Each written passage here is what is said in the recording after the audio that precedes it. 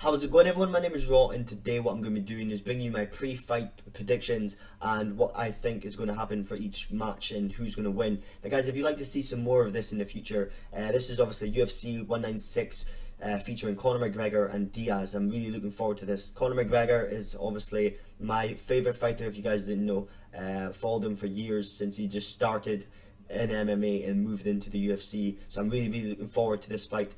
This is a big step for him to obviously add on 20 pounds and come fight Diaz, which is a very well fighter. He's been in the game for a long time, so this will be interesting. But guys, we're going to start off with the first fight, which is Diego Sanchez versus Jim Miller. I've seen Diego Sanchez fight quite a few times. Jim Miller, I haven't seen him fight much, but I do know he is good at submission, so I mean, we will see what he's going to do.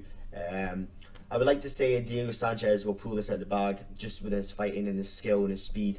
I do think he'll fight, so let me guys know each fight I predict. I would like your prediction as well. Just let me know down below what you guys think, and obviously if you would like to see some more UFC in the future, definitely hit that like button and subscribe, and I definitely will be doing more videos like this. The next fight, we've got Jason Sago and Justin Salas. I don't know much about any of these two fighters, but by just looking at their stuff here, their stand-up game and their submission and their defense and stuff, it is quite it's quite one-sided, which is Jason Sago, so he should be winning this fight.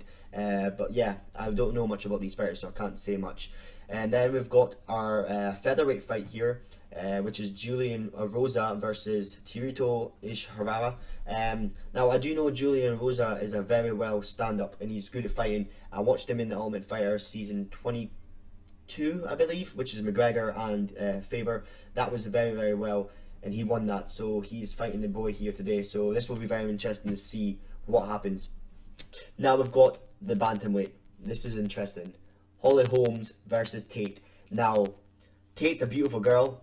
Holmes isn't that great, but you know what I mean, it doesn't matter about looks.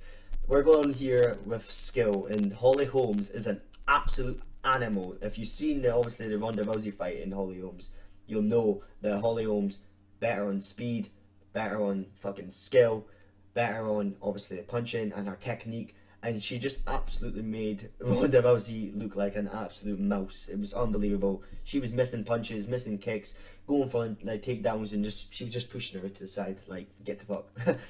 Holly Holmes though, honestly, she's an animal. It's going to be very hard for any girl to come in here and destroy her.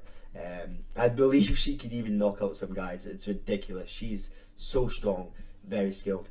Then we're going here with the main card of the night, the big headline, obviously, McGregor versus Nate Diaz. Now, Nate Diaz is a great fighter, yeah. He's been in the game for a long time. He's very strong. He's beaten a lot of good opponents and stuff. But Conor McGregor is just something else.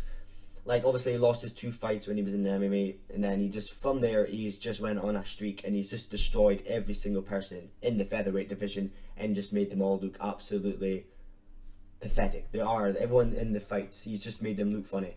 So we can go right from here back to when he was in Sweden in 2013, when he knocked first person out, Marcus Brimage, first round. Then he fought Max Holloway. That went to round 3. That was a decision. That was a good fight. But then he fought Brandando, first fight, boom, first round.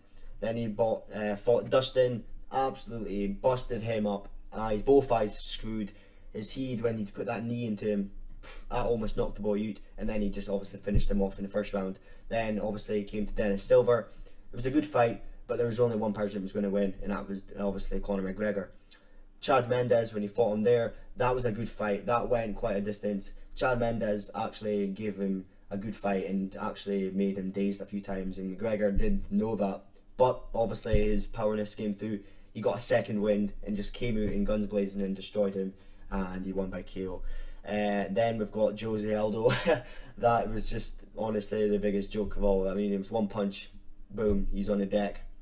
It was unbelievable. It really was unbelievable. That just shows you how strong McGregor is, and just how he wants it. His hunger for this is unbelievable. He's just the best fighter in my opinion, and I cannot wait for him tonight to come out and destroy Nate Diaz.